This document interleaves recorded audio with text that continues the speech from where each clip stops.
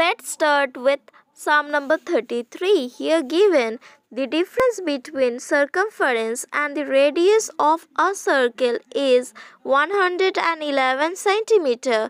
You are asked to find out the area of that particular circle.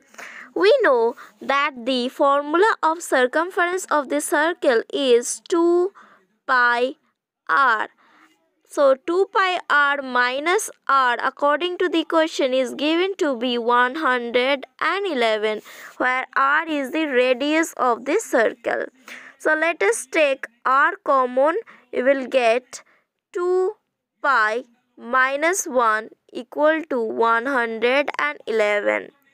We can further solve this. We will get r into 2 into 22 by 7 minus 1 equal to 111.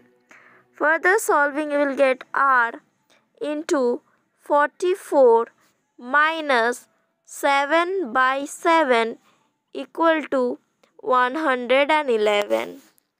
Now you will get r into 37 by 7 equal to 111.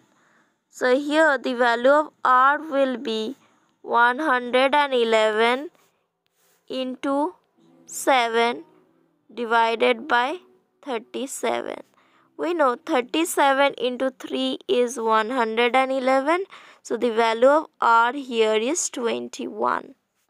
Area of a circle equals to pi r square. So let us put the value of r here.